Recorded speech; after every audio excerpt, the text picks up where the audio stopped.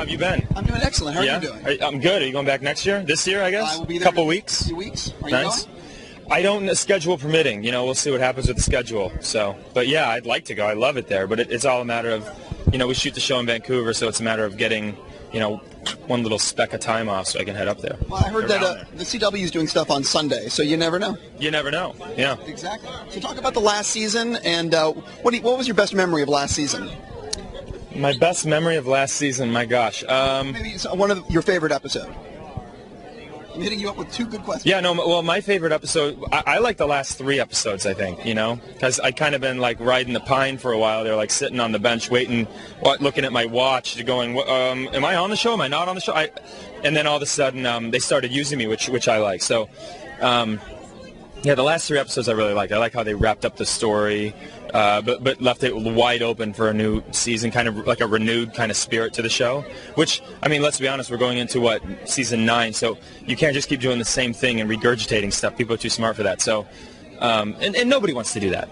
So, yeah, I thought it was really cool how they turned everything on its head a little bit, shook it, and now we're going to do another season. So I'm curious to see how this one's going to totally. And they just cast General Zod, which is clearly your villain of the year. Yeah, I'm hoping to stay away from that guy. Oliver's too smart. I'm not going to fuck with that guy. You know what I mean? What do I want a piece of him for? I'll be like, you do your thing, you know, and Clark can handle that. I'm just going to handle the women and, you know, drink and stuff. I'm just going to hang out. Yeah, that honestly sounds great. I mean, he looked tall. I saw a picture of him. I was like, yeah, he looks tall, and, you know, I don't want to mess with that guy. No, I understand. Listen, I read something online, there's some rumbling that there might be like a Smallville TV movie or something after the 9th season. Really? There's some crazy stuff I heard. Is that any truth? I don't know. I mean, I have no idea. I think a lot of it, gosh, man, and I'm just speaking of, like, what I think. I think probably a lot of it is stuff that maybe gets mentioned, and then I also do believe that a lot of it is probably just wishful thinking, you know, so... I mean, who knows? They could be writing it right now, but I wouldn't be surprised if they were writing it right now, but I wouldn't be surprised if it was, you know, one of those things that someone just kind of mentioned or kind of hoped for, and then it got blown out of proportion. So we'll see. There's been a lot of talk that this is moving it to Friday nights, not a very friendly, you know, night, but a lot of talk this might be the last. A lot of my high school bullies hang out on Friday nights, man. No, Friday's weird, right? Because that's what they say. I mean, you know, you move into Friday, no one goes, yeah, we got Friday. I mean, what's next? Thursday afternoon. But you do have a season. That's right. And I think, you know, the way I look at it is I really do believe that, you know, it's not in anyone's best interest to put a show on Friday to bury it. I think that you have to have a strong fan base to move a show to Friday in hopes that it will survive, you know. So I think moving us to Friday is you know, it's not an award, but I think it's a testament to how strong our fans are and how loyal our fans are, you know, that they will continue to watch. No, totally. It'll be very interesting to see what kind of ratings you get on Fridays. Are they comparable to Thursdays? What exactly happens? I'll read about it. You can tell me how those go.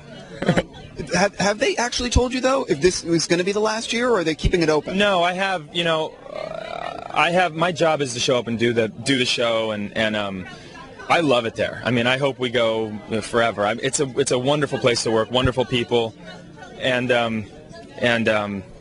so yeah, I'm thrilled just to be there. So for me, of course, you know, I hope it doesn't end. But at the same time, I will say this: I think that if it does, I think a lot of the things that the fans have been waiting for, they'll get their payoff on so many different levels. So either way, it's going to be, you know, fulfilling for me, and I think for all the viewers. Loyal fans have been watching it longer than I've been on it. So. Have you seen the first script for the premiere, or are you still waiting? I haven't seen it. Can you believe that? No, I can believe it. Yeah. They're writing it still. Well, they probably are. They're probably making it perfect. Usually, what they do is they have they write the script, and they're artists, but they're also perfectionists, right? So. I mean, that's their thing. Those are their words, and they're not going to just give it out before they think it's done. So my guess is that you probably have to rip it out of their hands and go, let's go. They're probably always just, you know, hard at work. So, but I'm very, very curious to see how it is, because we've got a lot of new people coming in the premiere, and Clark's doing his own thing, and they're kind of at odds. They left at odds at the end of last season. So it's going to be interesting, you know, to see what goes on, see what happens. Well, I hope to see you at Comic-Con, but if not, good luck on the next season. Thanks, brother. Nice to see you, sir. Good to see you.